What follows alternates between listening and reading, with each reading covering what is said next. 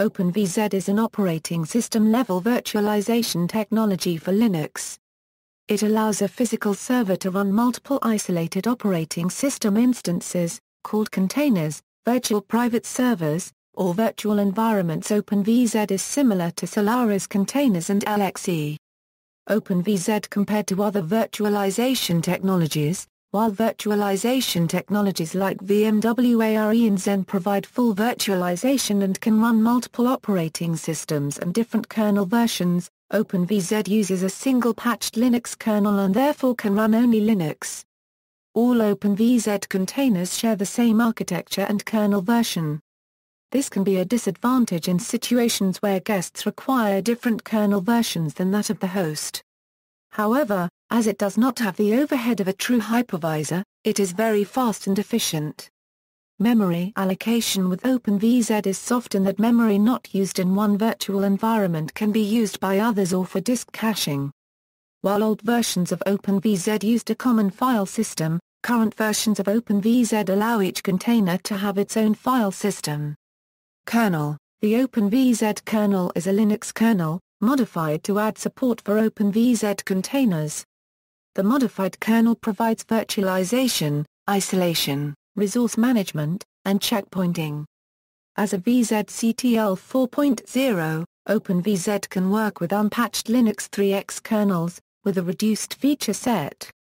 Virtualization and isolation equals, each container is a separate entity, and behaves largely as a physical server would. Each has its own files, system libraries, applications, virtualized /proc and /sys, virtualized locks, etc. Users and groups: each container has its own root user, as well as other users and groups. Process tree: a container only sees its own processes. PIDs are virtualized, so that the init PID is one as it should be. Network: virtual network device, which allows a container to have its own IP addresses, as well as a set of NIT filter and routing rules. Devices: if needed, any container can be granted access to real devices like network interfaces, serial ports, disk partitions, etc. IPC objects: shared memory, semaphores, messages. Resource management equals, OpenVZ resource management consists of 4 components: 2-level disk quota, fair CPU scheduler, disk I/O scheduler, and UserBean counters.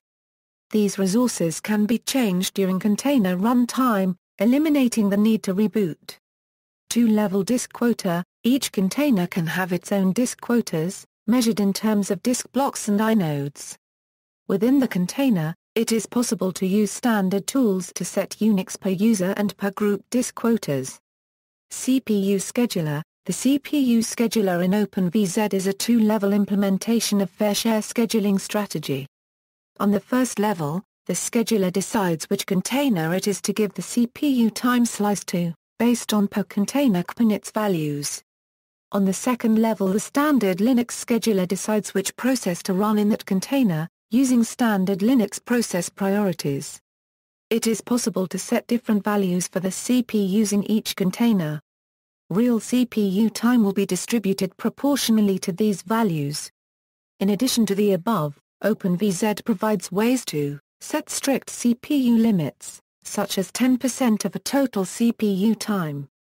Limit number of CPU cores available to container. Bind a container to a specific set of CPUs. I/O scheduler: similar to the CPU scheduler described above, I/O scheduler in OpenVZ is also 2-level, utilizing Gen's Axpo CFQ10 scheduler on its second level. Each container is assigned an I/O priority, and the scheduler distributes the available I/O bandwidth according to the priorities assigned. Thus no single container can saturate an I/O channel. UserBean counters: UserBean counters is a set of per-container counters, limits, and guarantees, meant to prevent a single container from monopolizing system resources. In current OpenVZ kernels there are 2 primary parameters, and others are optional. Other resources are mostly memory and various in-kernel objects such as inter-process communication, shared memory segments, and network buffers. Each resource can be seen from UserBean counters and has 5 values associated with it: current usage, maximum usage, barrier, limit, and fail counter. The meaning of barrier and limit is parameter dependent. In short, those can be thought of as a soft limit and a hard limit.